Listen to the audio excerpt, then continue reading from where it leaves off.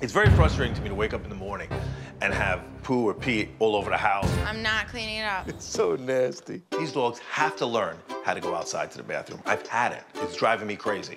We don't know who eats what when we leave, because if you leave food out all day, you don't know who eats it. And I put a camera up here in this kitchen to monitor exactly what the dogs did. Did you know that Doodles eats his duty?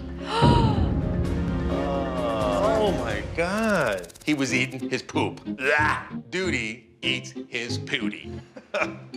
I feed treats to him from my mouth to his. Even though I brush his teeth, I'm definitely not gonna kiss him in the mouth anymore. You have to get them on a feeding schedule. So we structure your day. When the dogs get fed, when they get taken out.